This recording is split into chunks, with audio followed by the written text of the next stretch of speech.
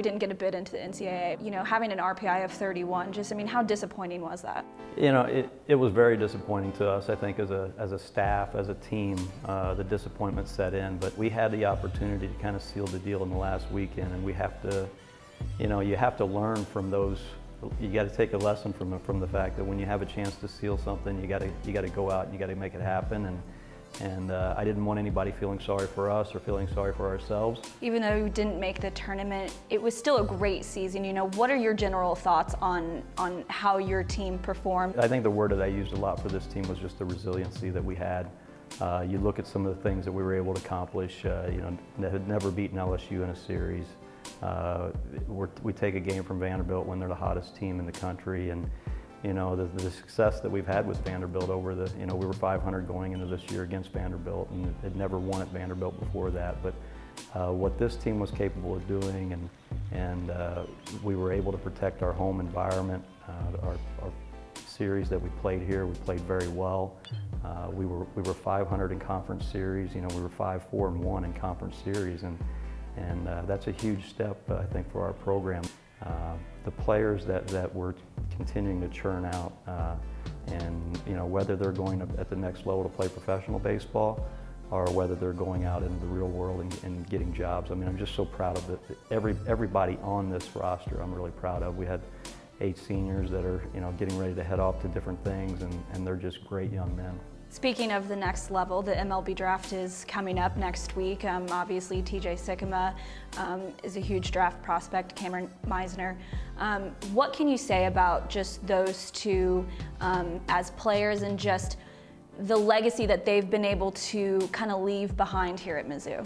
Yeah, I mean, both TJ and Cameron are special players, and I think even more so than that is you know, they came in the same time that I came in, and we've kind of built those relationships, and you know, we talk about when we first came in that we're going to be builders of the program, and that's everybody that was here in year one. That we're going to continue to make this program better.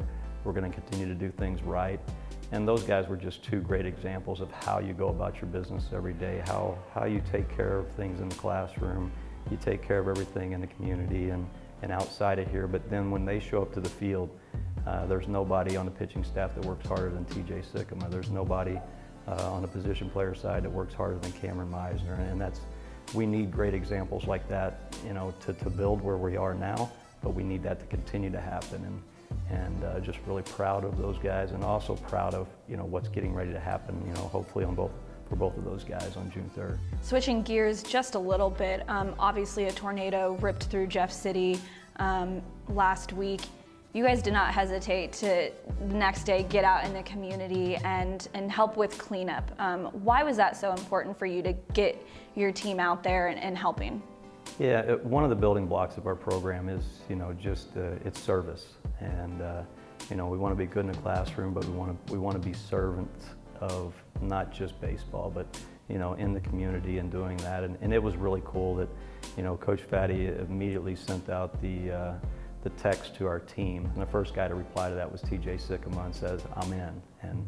And when I read that, it was kind of, you know, that's special to know that, you know, your #1 guy on the pitching staff that's getting ready to pitch, you know, on Friday in a huge regional game.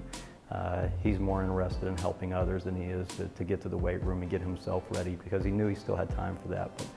But that's something that we take a lot of pride in, and we want everybody in our program to feel that, you know, the more you give, the more you get. How amazing was that to be able to go down and even though, you know, the cleanup will continue to happen for months down the road, but to know that you guys had a part in helping, you know, kind of pick up the pieces? It was kind of tough. They're devastated that you know, this is what they look forward to, that their games are going to be wiped out, they're not going to get to play, and to think about that, it's just, you know, it hurts you a little bit, and knowing that, you know, what we're doing is just a very small part of just trying to get them back on their feet. But just the encouragement, I think, that they can see from our athletes, that know that we care, that other people care, and you know, the destruction was, you know, it was not easy to see, just knowing that, you know, in that quick of a flash, that everything's changed kind of in your world for a little bit. But you know, I think that it helps.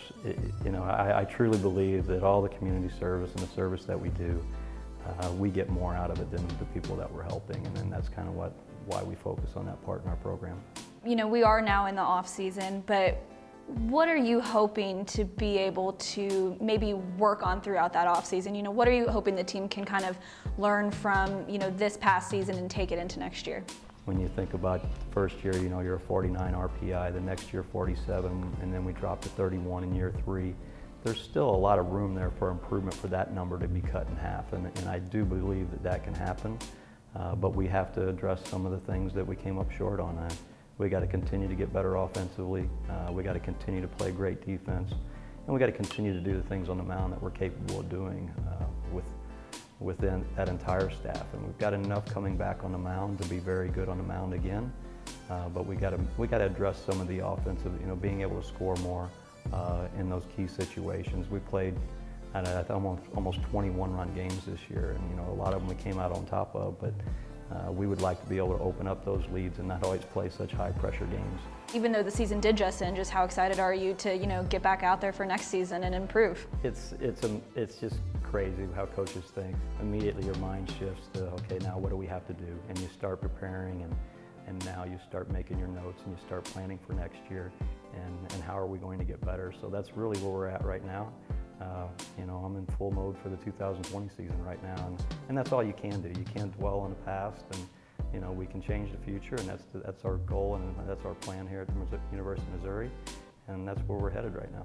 Presented by MU Healthcare, Mid-Missouri's only academic health center, where yes finds a way.